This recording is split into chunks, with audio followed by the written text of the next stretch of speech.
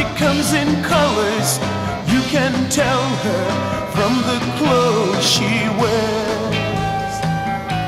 When I was invisible, I needed no light. You saw right through me, you said. Was I out of Love sight? are an American rock band from LA and have existed since 1965 and are still going. They've had a couple of breaks. One of them, at least, was quite extensive. Most of the time, they've been led by Arthur Lee. They've had a lot of member changes, especially in the early years.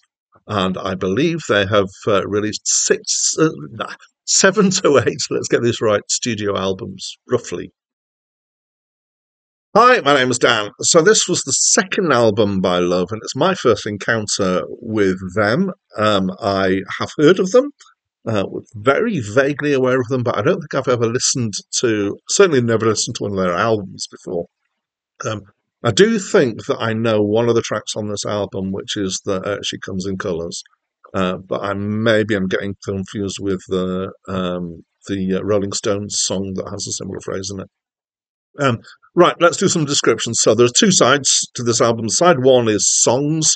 They vary from a lighter, hippie, psychedelic feel of Orange Skies to the heavier tracks, Stephanie Knows Who and 7 and 7, which is, I kind of listen to it, it feels like you could describe it as proto-punk.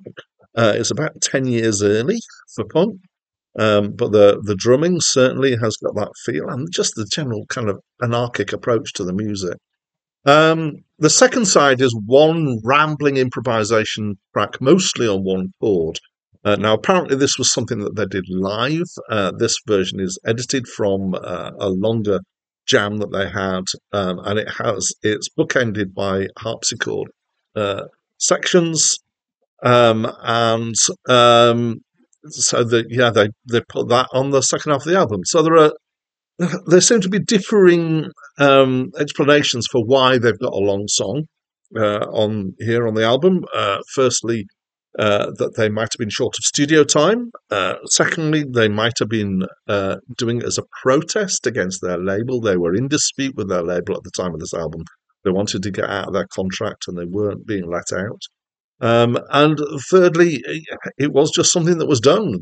Certainly in concert, people were doing these long improvisational jams, they were finding their ways onto records as well. So, but apparently some of the band hated this track in retrospect. I have to say, I quite like it. It's rough around the edges. It's fairly simple. I wouldn't say it's showing a huge kind of skill of improvisation, but it's a reasonably nice groove, and it just kind of passes the time. It's all right. But I do like quite a long improvisational groove by a track thing. Yeah. So as an album overall, it's okay. I certainly didn't object to it. In fact, I mildly enjoyed it. It reminds me at times, probably especially the long improvisation bit of The Doors.